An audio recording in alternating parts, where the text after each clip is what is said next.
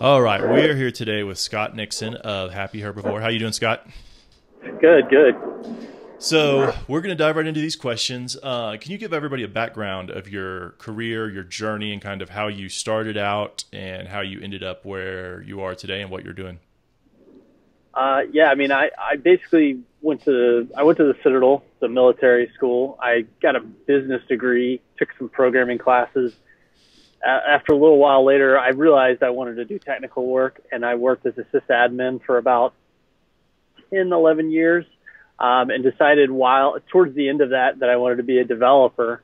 I worked as a developer for maybe about a year before I kind of came on full time helping my wife. She had been kind of developing her product. Like she started off as a blogger for probably about 2 years, and then started writing cookbooks. And about after she had actually finished writing her second book, we kind of found a new business or whatever. So my background was basically sysadmin to programmer and eventually to entrepreneur. But that was something I always really wanted to do, was be an entrepreneur. So. Right on. So how long have you been focused exclusively on Happy Herbivore? 6 years. So it was approximately September, October when I started. So we're coming right up on that 6-year mark now. So. Right on. Okay. So what's interesting to me is, we all want to start out, hit the ground running, and just have a SaaS app up that just immediately starts making money so we can quit our jobs and focus. For y'all, it obviously wasn't the case. She started out very simple.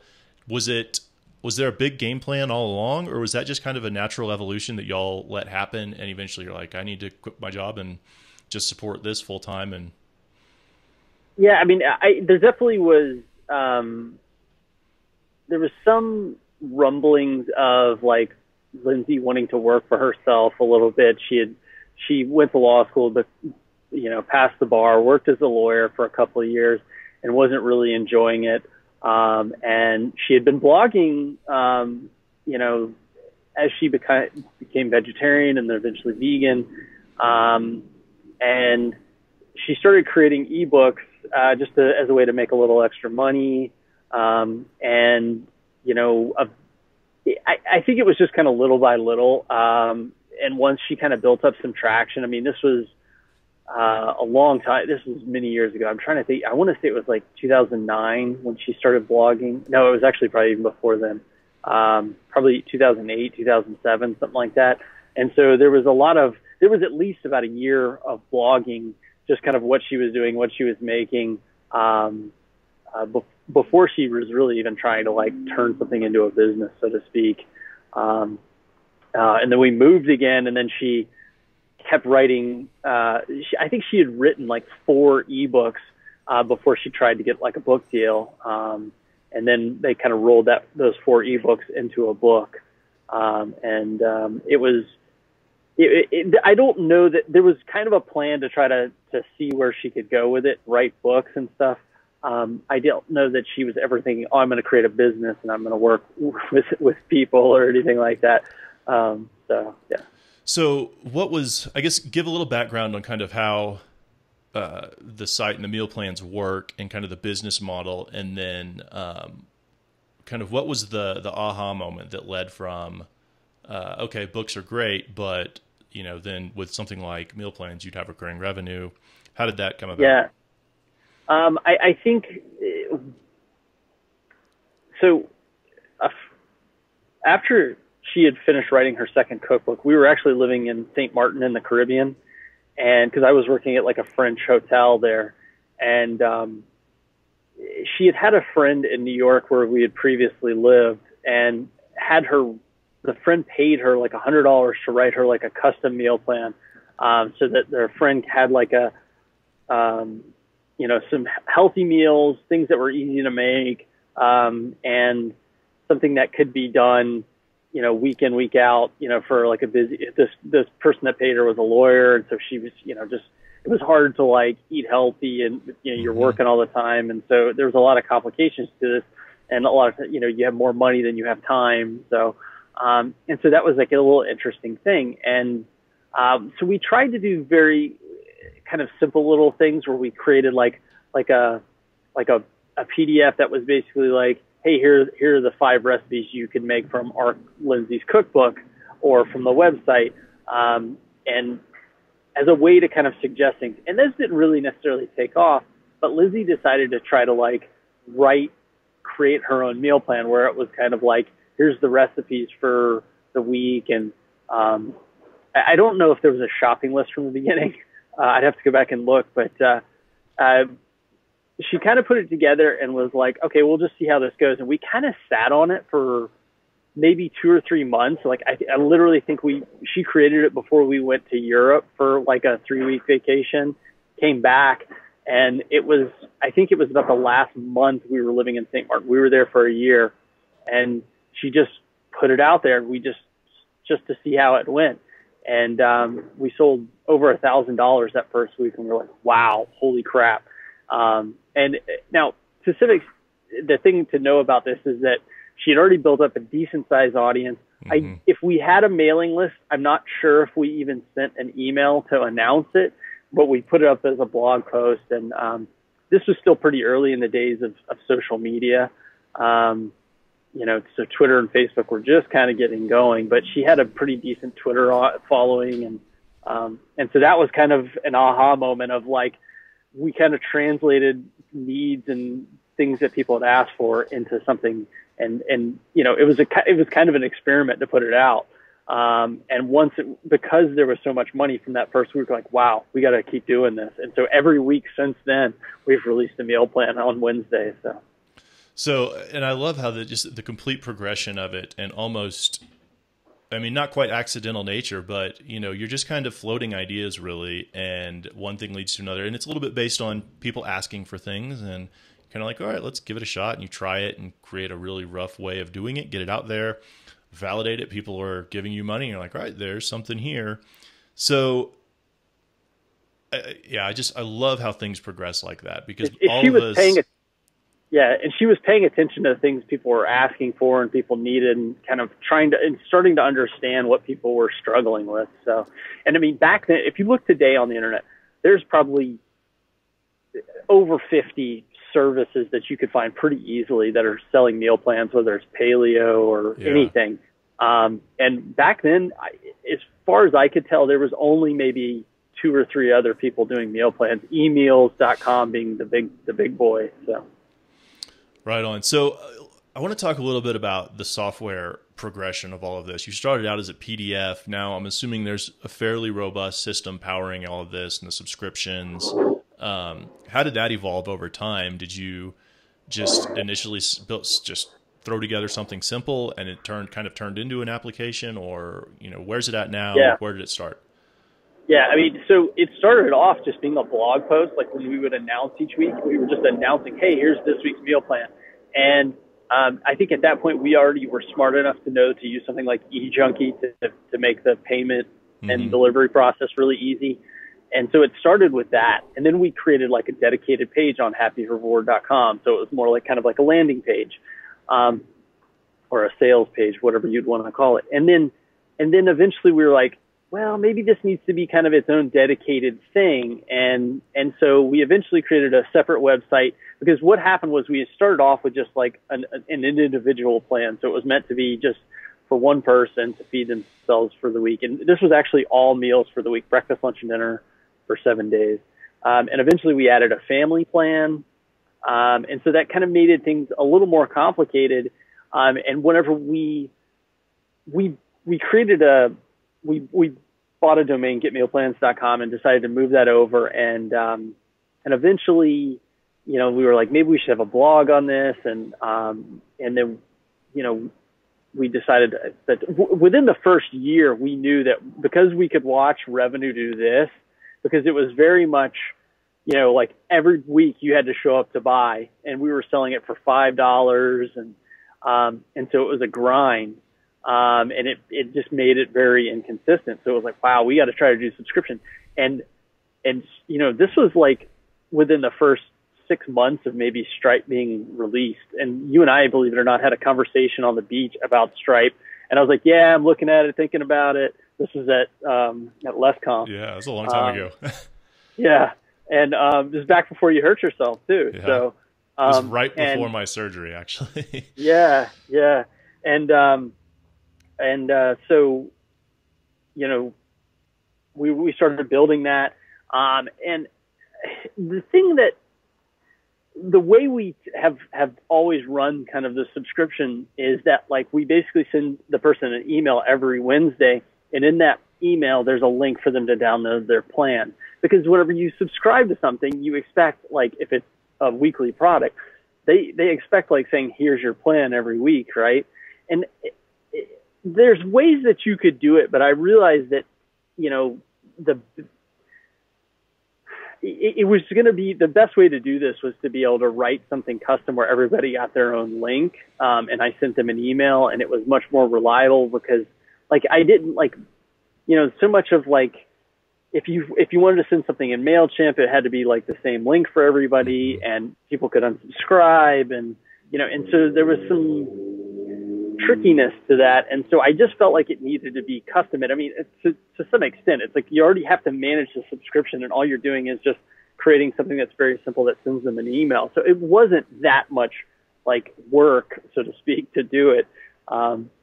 And so that's what we did. And we actually still deliver that email every week. And it's because, so the product that we're delivering is still just a PDF. We've just increased the beauty of it and the sophistication of how much thought and process goes into it. You know, there's not a heavy tech component to it because we've never seen that having an app was a essential part of our product. What our product is basically helping people do something that's offline. Mm-hmm. So making it very tech heavy, we haven't seen a lot of value in that. I mean, I think it's kind of everybody now, when they go to create some meal plan service now, everybody goes and creates an app because they think that's where the value gets delivered. And that's not been our experience. So. Yeah. And that's, I think one of the reasons I was so excited to talk to you was your business is not purely software. The software is just for managing your overhead to make life easier so y'all can focus on the business. So the software gets, otherwise, you know, obviously mailing out something manually or posting it to the blog manually once a week it sounds simple enough, but quickly that gets tedious. You're on vacation or you're in the middle of nowhere and you don't have a connection, or, you know, whatever it is. Even if you set it up to pre-publish or whatever, it gets complicated. So building software to basically empower a business rather than building software as the business, because I feel like so many people I talk to, we're all looking for software businesses, when in reality there's plenty of information businesses or other types of businesses that don't have to revolve around I'm buying a subscription to a CRUD-based application and instead getting something else of value, and the software just enables that business rather than is the business. Yeah.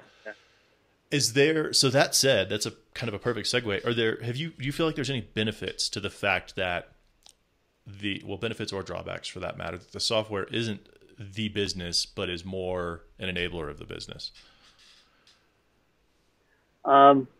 Yeah, I mean, the best part of having custom software in our case is really the ability to kind of,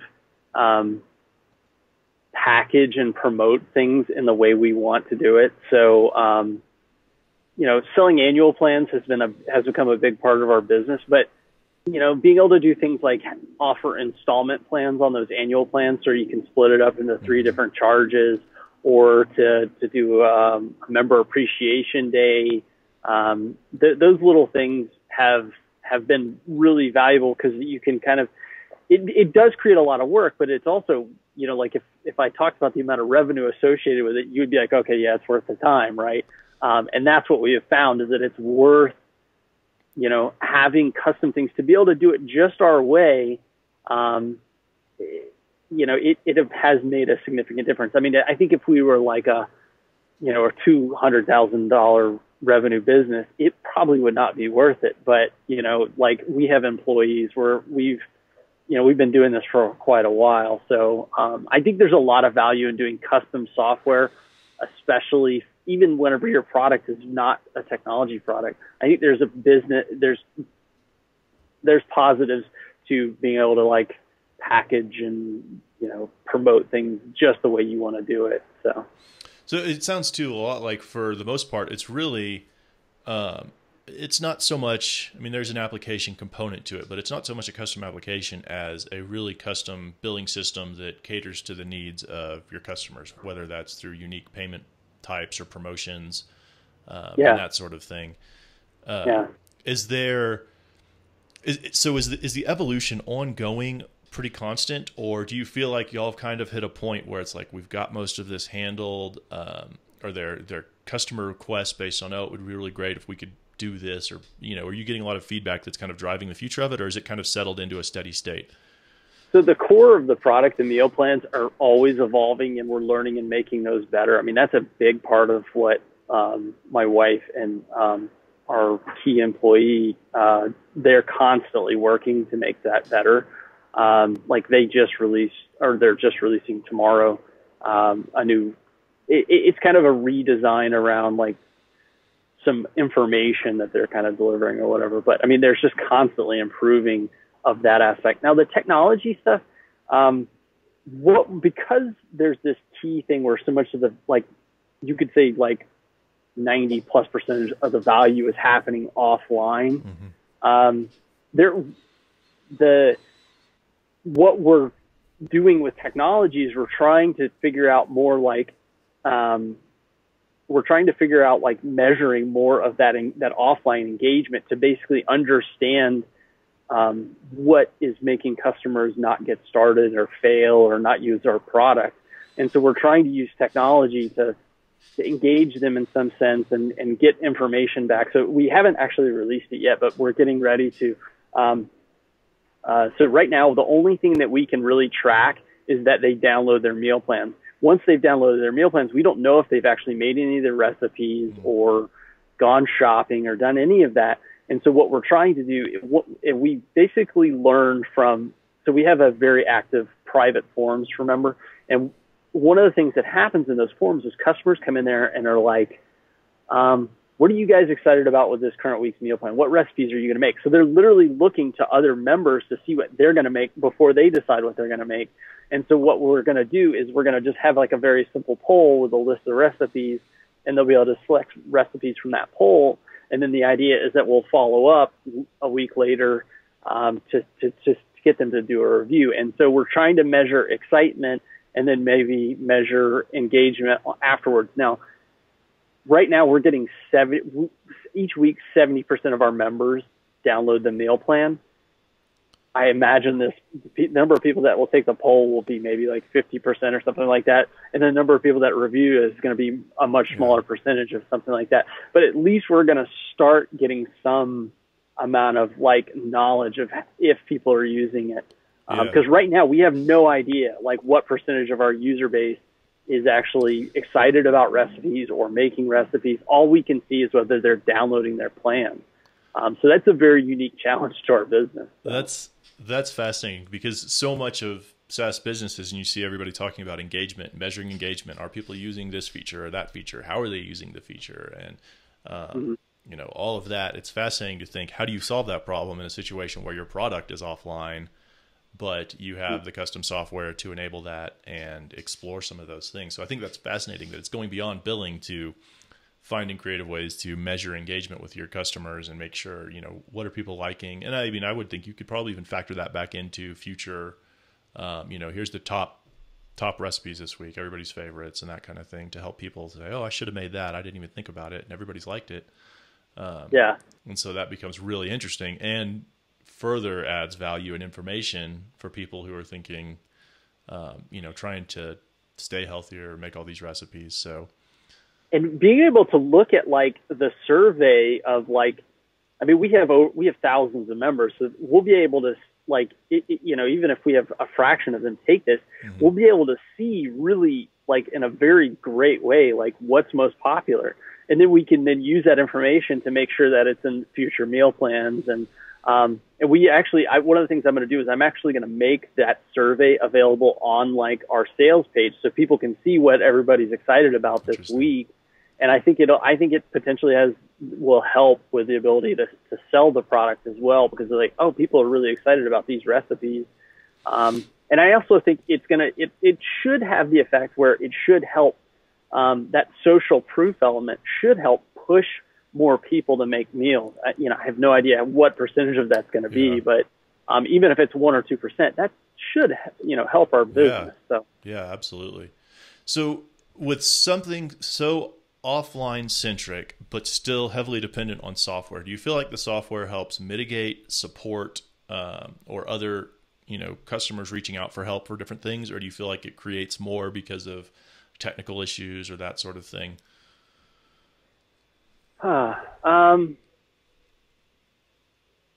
No, I mean, I don't think that, I don't know. That's a really tough question for me. If whether the technology helps them, I definitely, so the availability, the ease of being able to download it is probably the best aspect of it. And so I would say it's positive for the most part.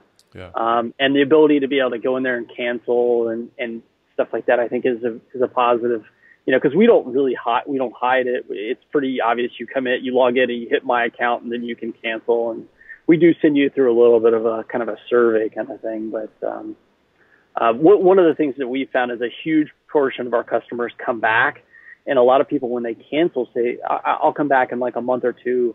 And so now we kind of send like a reminder, hey, you want to come back? And I mean, this is unfortunately just the nature of a consumer product is that people will sign up for a couple of months and leave and want to come back, especially in the summertime when people are traveling more and, out of their routine, So. It's interesting. I had a lot of, with Sifter, one of the questions I got a lot was people wanted to be able to pause their accounts. And we explored the idea for a while, but the problem was people would just pause it instead of canceling. And then we're on the hook indefinitely for their data and all that kind of stuff. And so it was like, well, we can't really do that. And we toyed with the idea of things. We never got around to it before selling, but the idea of like, okay, you can pause for 3 months and then it'll auto restart, because at some point, there kind of needs to be a deadline. But with consumer stuff, it totally makes sense. Like you said, vacation, or, just life changes happen, right? And budgeting generally going to be a lot tighter with personal stuff than it is with a business, where you're like, all right, I see a return on this money, so I'm just going to keep spending it. So, and it's very common. It's very common with like yoga memberships, like our Yoga Works. You can pause for a month or 2 months, and I don't know if other gyms. I've never seen other gyms do this, but I know our yoga studio does it. So, yeah, interesting. So there's a lot more it's complexity. It's like offline behavior that like translates to online. Like it's like a customer expectation that you should be able to do something like this. Yeah. So. Interesting. Yeah. So how much do y'all end up talking to customers, interviewing customers about kind of the software and that kind of, usability, or just research about what to work on? Or does that just come up naturally, or do you set aside time for it? I mean, my wife and some of our employees are kind of constantly talking to them, because we have a really busy Facebook forums and we have very busy discourse forums. So there's constant discussion. Now, it's obviously not the same as doing a customer interview where you literally get one person on the phone and you go deep on it. And so we are trying to do more of that. I've only done one in about the last 2 months, but I want to do more of it. And I'm trying to, one of the problems I had was trying to get the outreach aspect of it, is about getting people on the phone. And, that was a little more difficult. And I think some people are shy and they don't want to talk about it, even though I'm not intending to record it or anything like that. I'm just sitting there writing stuff down. So it's been a little more difficult for us. And I think consumers maybe aren't as motivated to kind of give feedback. I mean, I do think people like to give feedback, but I think things like a free month of meal plans or whatever can help bridge that gap. I know with Sifter, in hindsight, one of my biggest mistakes was letting myself believe that the amount of feedback I received via email was a good enough substitute for getting on the phone with people. And the reason for that was the big gap between email feedback and phone feedback is on the phone, somebody will mention something tiny that could take you 5 seconds to fix and make a huge difference for them, but they don't care about it enough to write an email. And so there's a lot of that serendipitous stuff that collectively you talk to people and you come up with the ideas and you're like, they never would have emailed about it, but they'll mention it casually on a call, and you're like, wait a minute, that's huge. Like, I could fix that real quick. And yeah, it's a little bit of friction, and that little friction adds up, right? It is amazing the different types of feedback that a phone call or a face-to-face conversation will uncover versus, because we received a lot of, I would say half of our support requests were really just feature requests. And so I said, that's enough. That I don't need to talk to people. I'm getting feedback every day.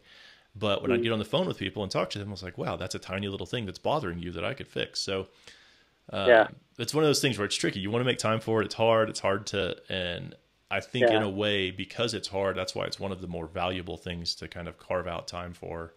And my thing is I don't have a system set up to do this, and it's something I want to. And the problem is, like, I need to just like work that out, and I haven't done that. Well, and one of the best ways to do something like that, I mean, it's obviously going to vary for every business, but like at the third month of paying, send out an email that says, hey, I'd love to talk to you in person, see how it goes. We just do this customer outreach research, do that, and we'll give you a free month just to chat with us on the phone, give us your feedback and thoughts. And having it built into kind of that automated email stuff, or just included on their invoice on their third month, like if they've been with us 3 months, that type of thing.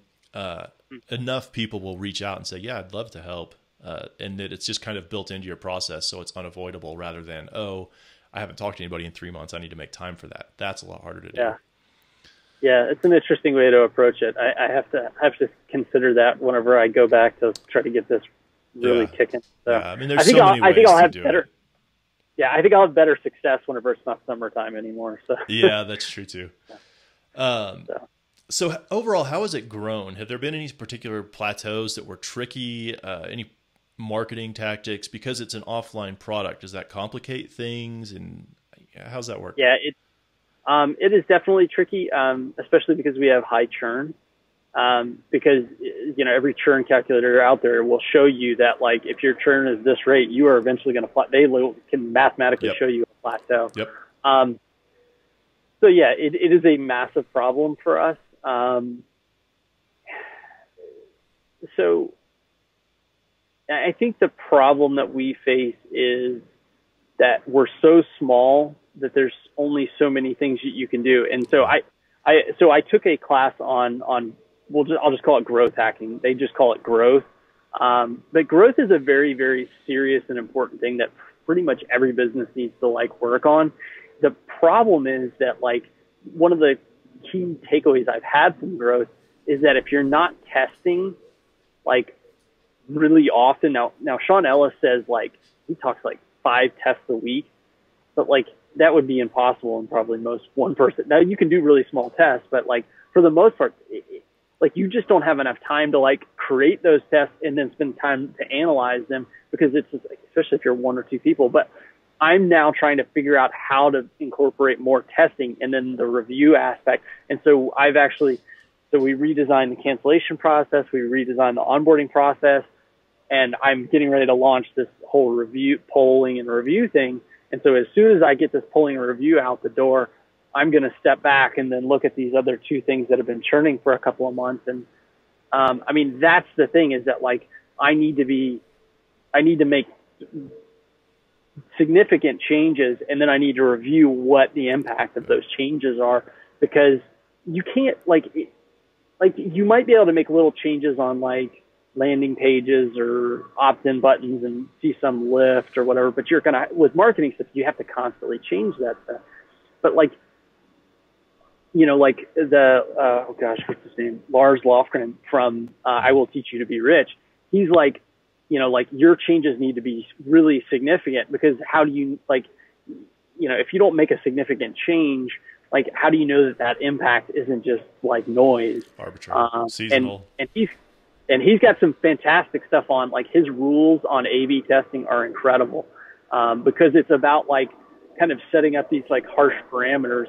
And, like, like, most of your test, like, something like 90% of your tests should be just, like, inconclusive or a complete failure, or you're not making big enough changes and stuff like that. So that's my struggle with, like, fixing growth, is being able to, like, make big enough changes, make them fast enough, and then learn fast enough. And that's the Sean Ellis takeaway, is, like, if you're not learning fast enough, you don't know, like, if the changes that you're making in your business are really having an effect. And that's the struggle for us. And that's why, like, things like the onboarding, cancellation, and the reviews things are all around like retention and activation, because like that is like everything for us right now.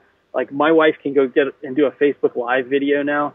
Like she could do one every day. She could do 3 a day, and it would totally drive the number of sales that we get, because we have a 250,000 Facebook fans, and it will drive sales. But the problem is that we don't have any problems getting new sales every month. What we have problems is that, it just constant churn. And so we need to be really focused on, that first hour, that first 5 minutes, that first day, that first week, about getting them going. And so that's what I'm trying to figure out right now. And I'm using the growth hacking process where you're measuring all these steps and really trying to iterate on it. And it's just slow. So. Yeah. Well, and that's the nature of a consumer business too. It's just going to be a little more fickle and fluctuation centric. That's interesting. And I think, at least in my experience, I'm talking to some people, I think one of the other challenges is a lot of people, when they're getting started, they end up believing, okay, I could just A/B test everything. But in the early days, you just don't have enough traffic or enough customers for any test to be conclusive. And I think everybody, especially developers, right? We all want to go to that because it's easy to just throw up some stuff, look at some numbers, and make a decision. It's quantifiable, it's measurable, it feels good. But in the early days, like, that doesn't work. You have to talk to people and make those decisions to grow a compelling enough product to where you have enough traffic, enough volume to where those tests actually give you data that's conclusive and useful. So it's interesting to me that, it's not so black and white. Like, everybody wants to buy into it, and it's not that easy in the early days. I remember so many times with Sifter, it was like, we just simply didn't get enough traffic, right? For a test to be conclusive, it would take months. Yeah. And so it was like, all right, well, that's useless. I need to just get on the phone and talk to people. Like, there's different ways. The whole point is to find out what's going to make a difference to people. And do you have an estimate how much time you were spending even on marketing and acquiring new customers? Man, with Sifter, it was so fragmented. The short answer was probably not enough, if I remember. Was it less than 50%? I would say for me, God, it just fluctuated so much. When I was in feature mode, marketing, I very much stayed focused on one thing at a time. So I'd build a feature for a month or two, and then I'd switch over to marketing for a month or two, and then back and forth. Because juggling it like on a daily, weekly basis, to me, that just killed my productivity, because my mind was switching gears so much. And but that said, I would say it's probably close to 50% for me with Sifter, if you count like writing and a lot of that kind of stuff, but nowhere near enough. And it's so much of, like, I think that I don't think our issues are with our product as much as it is helping people get in maybe to the right mindset, and just helping them, like, get the right, like, work on those habits, kind of get them kind of going a little bit, because I think that's the key that's really screwing us. And, that's just my inclination. It's like, I do see it as kind of a marketing, product problem. So, So not to get too much into solution mode for y'all, because that'll take us down a rabbit hole. But, like, have y'all thought about doing offline things so that when people sign up, for instance, to the plan, you mail them a variety pack of Glad packages for packaging up the meals, so that they get it and they're like, then there's an extra level of, like, all right, this step is done. Like, I have to, or find a way to where, things like that kind of help provide that extra offline motivation to make it more real for them. Have y'all experimented with anything like that? So it's interesting in the onboarding, the redesign onboarding, I did include a link there to a suggested containers. At our monthly price point, it would have to be like some kind of an additive charge to make that work. And it's definitely something that's interesting, and we should continue to, like, try more on those kinds of things. I guess it's like balancing logistics of, and also, like, I don't know, it's a very tricky kind of thing. I plan to do, we actually have bought a lot of different containers, and I plan to do, like, just like this massive review of all these different containers. Like wire cutter style review of. Yeah. and they've done one actually, but like to try to kind of help people, because I think this is some of the stuff that really screws people up, is like, you just don't know, because everybody could, like, some people's problem could be that like they don't have like a habit of shopping every week. They have a habit of, or getting Chipotle or I don't know, whatever. Or maybe they have the problem where like their kitchen's a mess, and so they're stressed out in their kitchen. So it's like an environmental issue. Or maybe it's like their cabinets are like disorganized, and so it takes them 3 times as long to cook because they don't know where anything is, and they've got their cabinets are stuffed full of stuff. And so you just don't know which of those problems are. And so the idea is that so Kathy Sierra is obsessed with showing people like lots of high quality examples of like excellence. And so that's what I'm hoping to do is, and Lindsay does this with a lot of her videos where she's showing you her pantry and how organized it is. And so like you open up our cabinets, like we basically don't have like a pantry. We have like cabinets, and there's literally 9 little like IKEA containers that you just pull out, and it has like jars of stuff. And so you just pull them out and they're all labeled. And so like, it's like, we're showing them high quality organization and like the way that you make these things really easy and know where things are. And so it makes the whole cooking process like boom, boom, boom, boom. So you have stuff like that. There's a whole interesting component of offline onboarding that you could help with that would help streamline this and remove some of that friction that's completely outside of the application, but the application could probably help enable it, or maybe it's content based. And well, I mean, what is our the way we eat is nothing. It's like in our lives are nothing but habits. And if you don't have those good eating habits or those good environmental habits, and if any habit book you read, they always talk about how big the environment is. And, and so that's a huge, huge component of it. And we just haven't figured out how to unlock the message in the right way to like get people, and they got to fix all that stuff too. I mean, it's like, hey, you just bought the meal plan. Now go spend 8 hours. Go invest in cleaning up your kitchen and buy all of this stuff. And wow. That's, to me, that is a hefty challenge, but to me, it also seems like something that's exciting. So when you get bored with the software side of things, you can think through a lot more of the, just the human nature of getting people engaged to actually commit and follow through. Yeah. And so we're focused, we're trying our hope is to try to figure out a way to get everybody, especially new people, to make one recipe each week. And if we can get them to make one recipe each week, we're hoping we can kind of get that snowball building a little bit and kind of get them going. So interesting. Okay. So we're kind of getting a little on the long side, but no, I'm loving this. So I've got a few more. I want to focus on pains and troubles through all of this. Kind of what's been the most difficult challenge y'all faced growing the business, and or the day that you were like, holy crap, what have we done? To me, I think organizationally, delegation and hiring has been a big challenge for us.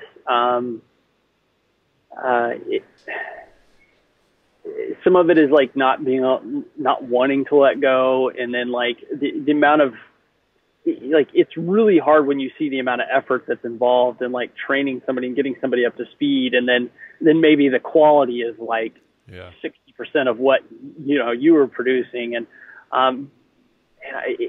so much of this is just detail oriented work. And it's just tricky. I mean, that's been a really hard thing for us. And at least for me, there's a lot I've learned around being able to hire developers, customer support people, and I have spent more time hiring delegated people, at least maybe in the sheer number of volume of people, and so I've gotten a lot of good experience with that. But one of the things I would recommend everybody, like, if you want to get help with something, start with something really, really small. Like, go to Upwork, put up a really, really small job, and start with something really, really simple, because you can find fantastic people if you make the thing you're trying to solve really small. Because like, if you try to go up there and have them, you want them to build like a whole website or like migrate you, or like, just start with something easy.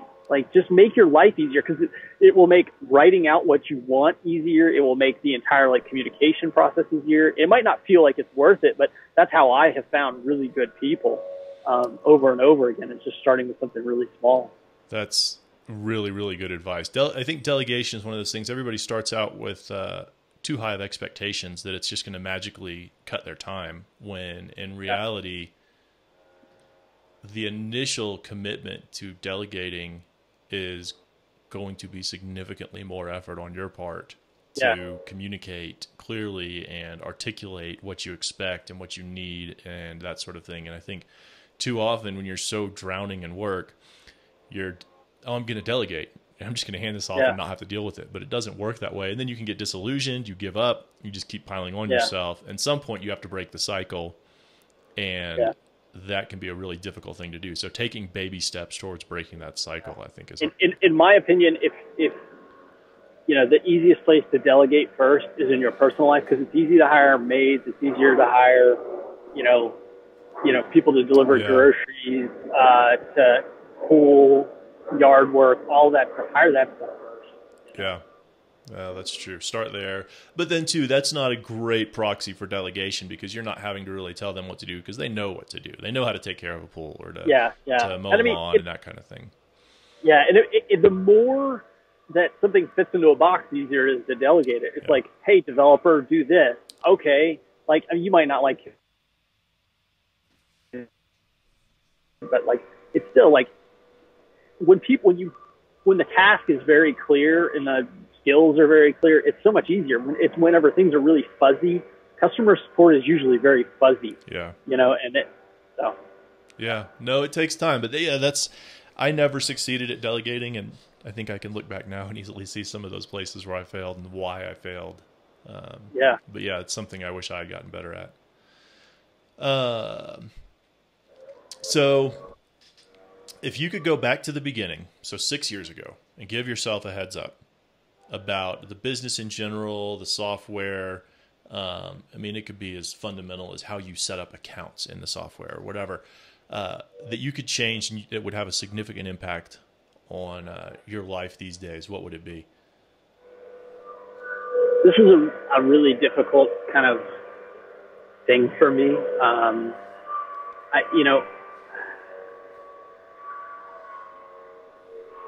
I think that if I had something to change, it would probably have been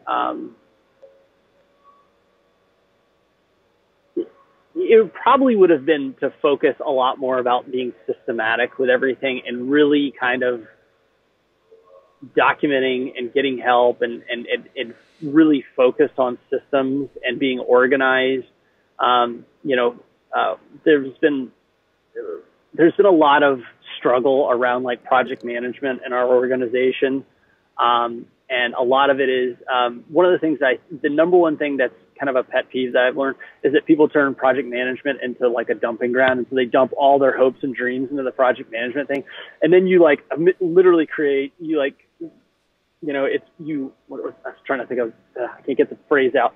You declare bankruptcy. And then you go start a new project, because that one wasn't working for us. And so you go some new thing, and then you do the same thing in that one. In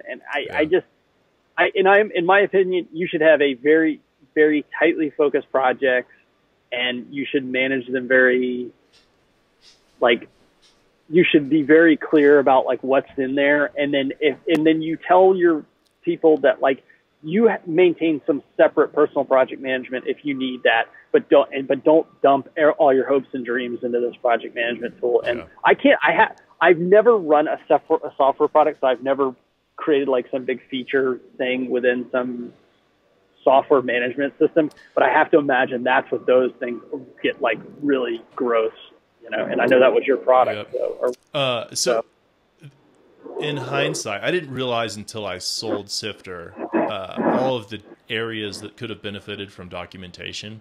But that was one of the biggest eye-opening experiences. Was my other mistake, and I could kind of factor this into automation, was documenting all that stuff. Like when it's just you're like, I don't need to document this. It's in my head.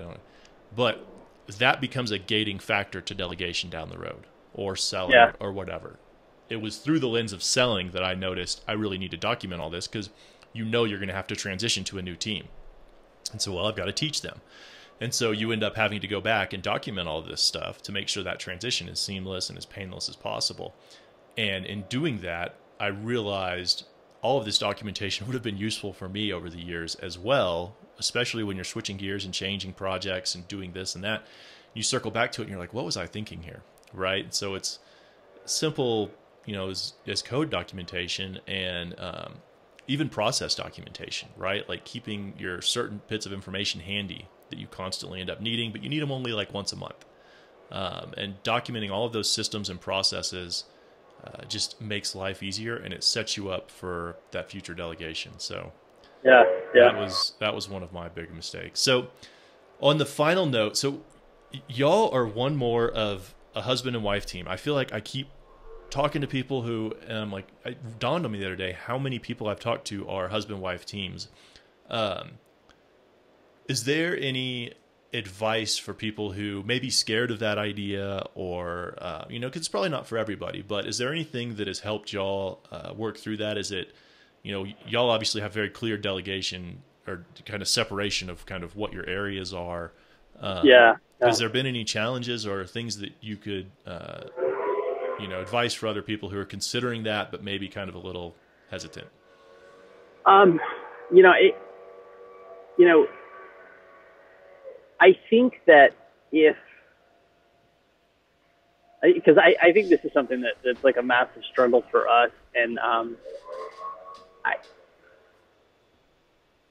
I think being working very separately helped make that a little easier. Sorry, this is kind of a difficult thing for me to answer. I have found recently that creating space around the amount of time we spent together, because we've basically been together 24/7 since I've been full time in the business. And I think creating space, like leaving the house, because we work out of the house most of the time, but leaving the house, and I actually just got an office, so creating more of that space makes that easier. And I also think it's good to like not talk about work when it's not work hours, so like we try to not talk about work if it's not Monday through Friday, 9 to 5 or whatever. And that happens naturally and easily, or is that a constant struggle? I think it happens pretty easily. We've gotten better about compartmentalizing it. I mean, there was definitely way too much working on nights and weekends over the years. But I think that not talking about it all the time is good. That's a healthier thing to do. It's important. If you tend to be more of a workaholic, you should probably reflect and try to find some hobbies or find some other healthy, self-care things to do. Don't, just because you have these things that you really want to get done at work doesn't mean that you shouldn't be taking care of yourself and feeding other aspects of your life. I think people with kids, it's probably a little easier to balance some of that stuff out, at least getting away from the work. Yeah. But when you don't have kids, you don't have anything that's kind of pulling you away from work to take care of the kids and put them to bed and read them a story and all that stuff. We don't have that. So, I think having hobbies is a really underutilized focus in people's lives. So. Yeah, no, that's a really good point. All right, well, that's pretty much all I've got. Thanks for doing this. I really appreciate it. This is really, I think this is fascinating because it's a little less pure software and a little more balance of how to make something work using software. So I'm excited about this one. Cool, man. So, well, thank you very much. And one of the final things I will say is consumers have their own challenges, but you can grow a consumer business's revenue a lot quicker than you can grow business revenue. Obviously, it's going to be a lot smaller transaction level, but a lot of people are very negative on consumer businesses and stuff like that. And it has its challenges, but remember that it has challenges, but there has some massive upsides to it too. Consumers. Do you think Beats can you imagine Dr. Dre growing Beats headphones to $1 billion if it was like a business play about selling something else. I don't know. I mean, it just like, you can just grow things so much faster. So. Consumers far outnumber businesses, right? So, there's the challenges, but I definitely think it's something that everybody should give more consideration to. It's just a different set of challenges, really, is what it is, I think. So, but that's a really good point. All right. Thanks, man. I appreciate it. I'm just at Citadelgrad on Twitter if anybody wants to come say hello. Yeah, I'll definitely link up all that stuff in the show notes. Cool, man. Great. All right. Great to see you. Yeah, you too. Thanks. All right. Bye.